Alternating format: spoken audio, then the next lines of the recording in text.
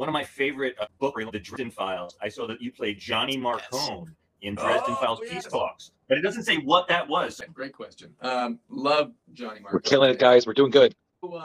Jim Butcher wrote the series, and this was that particular piece was extended commercial. The series is the Dresden Files, and one of the books was Peace Talks, and another one was Battleground. Correct. Battleground. Thank you. It was double book, came out within 3 months of each other.